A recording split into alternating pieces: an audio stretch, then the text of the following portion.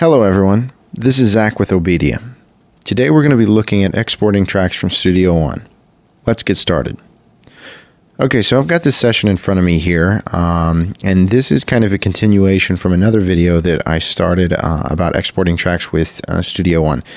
The first video looks at exporting tracks raw or with no processing, which in a lot of cases I would want to do. If I'm getting sent a track from, let's say, the musician that recorded it, they may not have a lot of mixing experience and they may have done some processing themselves that I wouldn't want to keep. However, perhaps they did some creative things that are pretty nice and I want to keep that processing for whatever reason. In that case, I have a little bit different workflow. So let's look at this session here.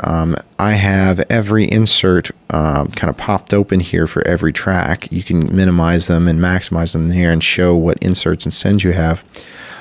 So as we look down here, you can see there's some panning. And today's pro audio hardware and software can give you excellent results if you know how to use it properly.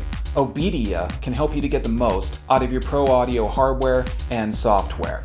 Why spend your time scouring the internet for answers or digging through manuals? With one quick call to an OBEDIA technician, you'll be connected with someone who can give you the answers that you need in real time via phone and remote desktop.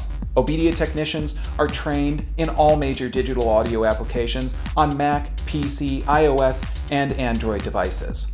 OBEDIA member subscriptions are cost-effective, give you great member benefits, and OBEDIA is here 7 days a week to help you get the most out of your digital audio hardware and software. No matter what your level of expertise, OBEDIA can help you to stay focused and productive and get your music back on track. Start taming your technology today with OBEDIA.